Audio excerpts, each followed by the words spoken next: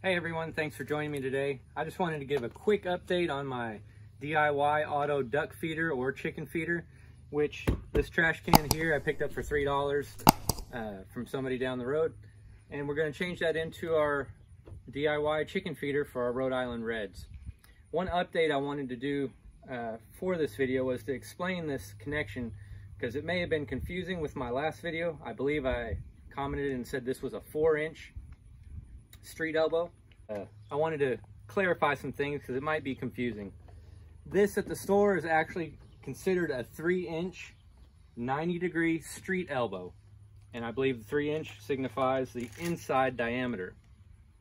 Now the outside diameter is 4 inches on the large end, and the small end should be 3.5.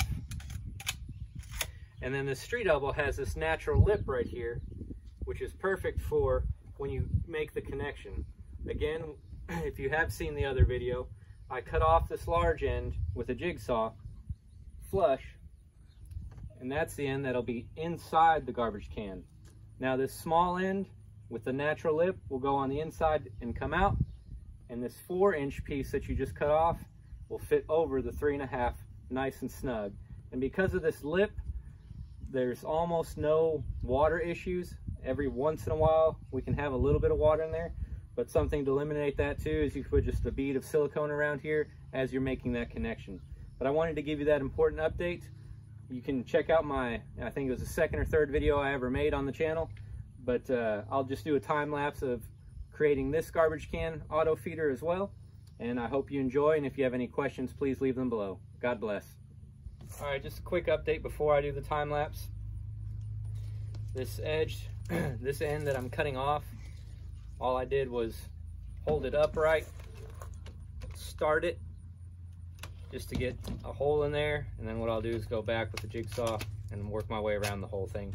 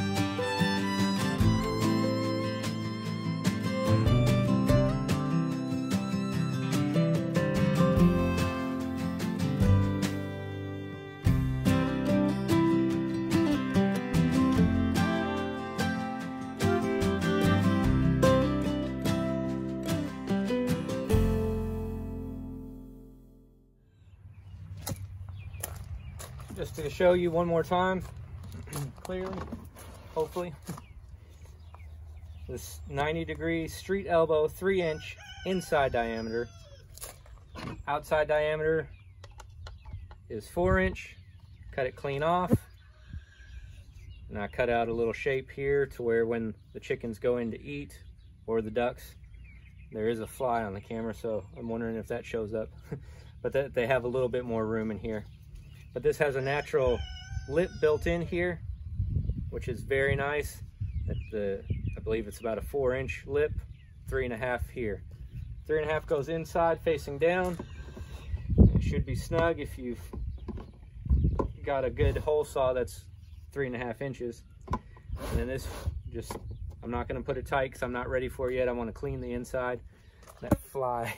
I wanna clean the inside of the garbage can before I push it all the way in, but you'll just cap this off and it doesn't come off. I haven't in almost 2 years.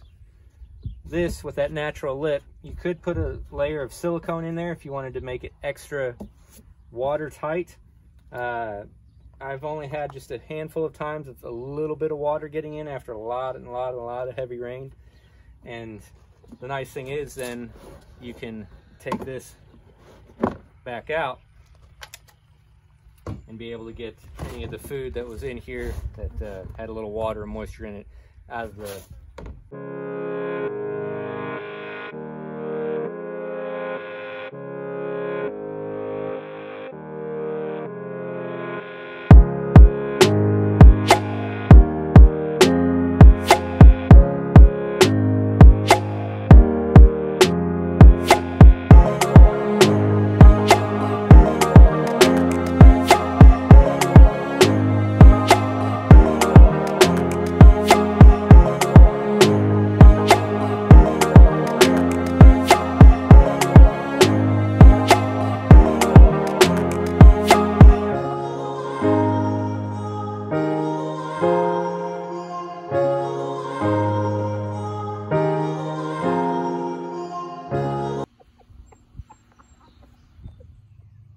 So there you have it, another DIY chicken auto feeder.